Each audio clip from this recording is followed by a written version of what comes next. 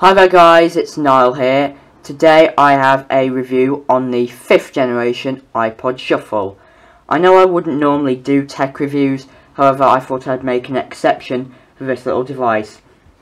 The Ipod Shuffle and the iPod Nano were recently discontinued, which means they will no longer be produced, so you won't be able to buy them in stores for much longer. But I decided to get one of these because for a while I used the original Ipod Shuffle from 2005 and I really liked it. I liked the idea. It definitely suits my needs, so I decided to pick one up. I'm very pleased that I did. So first thing to show you will be the box.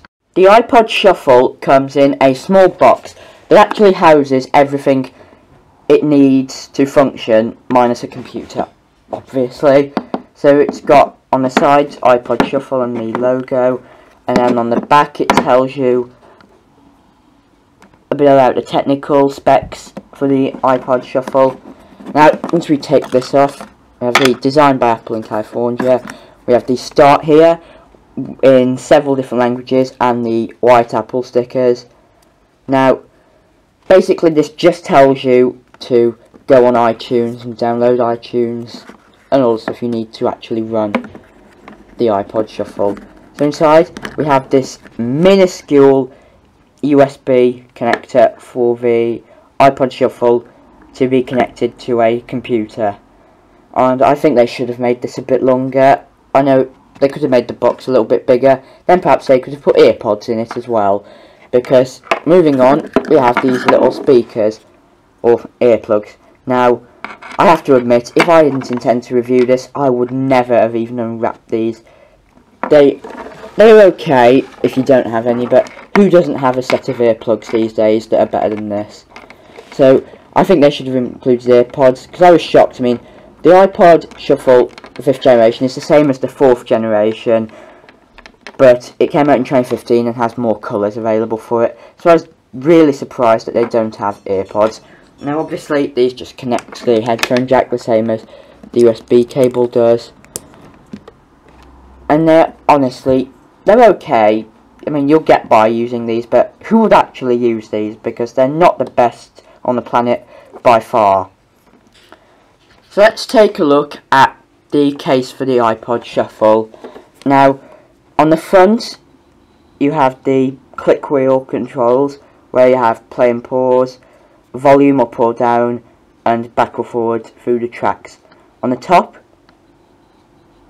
you have the headphone jack, which is the only port for the Ipod Shuffle, and you also have the controls for voiceover, which is here, and you can select the on and off button between shuffle and play through it in the order that they're stored. On the back you have the Apple logo and this neat little clip, which is actually very effective, and I'm going to talk about this now because loads of people will judge by its size that the Ipod Shuffle is too easy to lose, so you're bound to lose it, so it's not worth the money.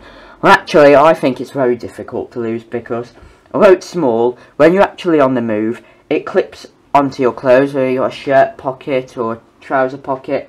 It'll clip onto that nicely, and it's a very firm clip. It's very hard to just pull off, so I doubt it's going to fall off. And even if it did, headphone jacks, if you've got a headphones connected, which you must have if you're listening to music, then headphones jacks are very strong, so it will just dangle off. And even if it did come loose, it doesn't take a genius to work out that when the music stops suddenly, there's a problem. So I highly doubt you're going to lose it. So I just thought I'd address that, because a load of people will judge it by its size, and that's a mistake, because it's actually a very effective little device, and I'll demonstrate it now. So to demonstrate the Ipod Shuffle to you, I connected a pair of external speakers. These aren't the best, but they're all I'm ever going to need, because I never use external speakers for something like this, and they're purely for the demonstration of the Ipod Shuffle. Now I apologise about the incredibly old song I'll play to demonstrate it. It's from the 20s, early 20s, and it's not copyrighted, it's public domain. So obviously I can only use public domain things, because they'll try and glass move copyright complaints if I don't. And you see it happen a lot with you. As you can hear, it can go pretty loud and pretty quiet. It can go with headphones a lot louder than you'll need it, but it also has the voiceover feature. So if I click it once, Me and the Man in the Moon, the ambassadors.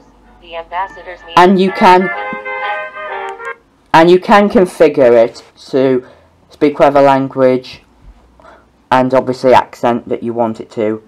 So anyway, if I continue and double click it, Battery 75%.